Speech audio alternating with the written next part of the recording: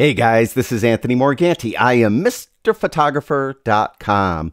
All of us have had to deal with this situation. That is an underexposed image. Often it's because we screwed up. We just underexposed the scene. Sometimes though we may underexpose on purpose. In the case of this image, I didn't want those windows to blow out, so I really underexposed it.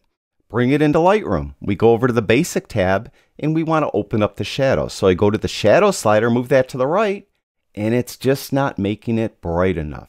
In this video, I'm going to tell you how to deal with a situation such as this.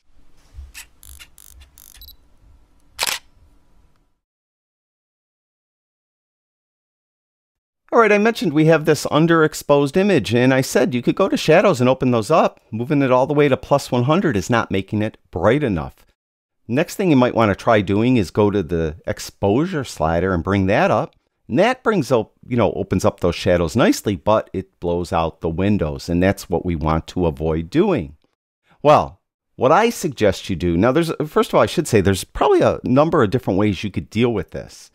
In this video, I'm going to show you one way that I think is the easiest way. So before you do any adjustments at all, go down to the calibration tab. And where it says process version 5, this is the process engine that Lightroom is using to do the adjustments. Click on that drop down and change it to version 2. This is an earlier process engine. Go back to the Basic tab and you'll notice that some of the sliders have changed. We now have these weird sliders, recovery and fill light.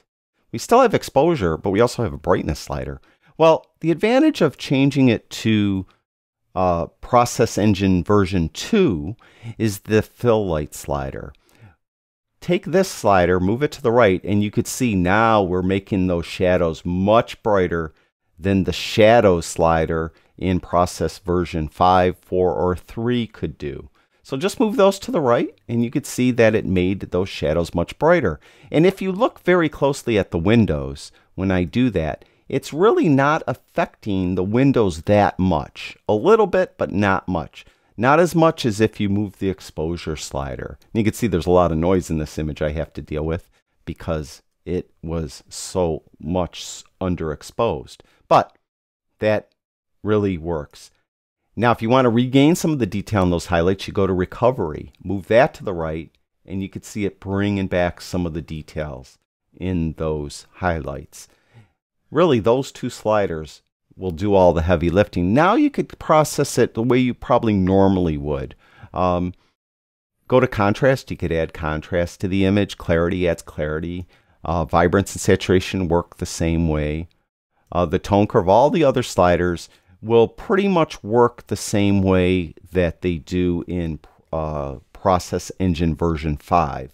So you could come through and process this image as you normally would.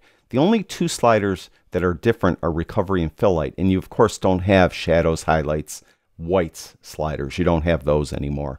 So you could come in and just work on the image from this point forward as you normally would. And really, I think that's probably the easiest way to deal with an underexposed image in Lightroom. I hope that helps, and I'd like to thank everyone who watches my videos. I truly do appreciate it. I'll talk to you guys soon.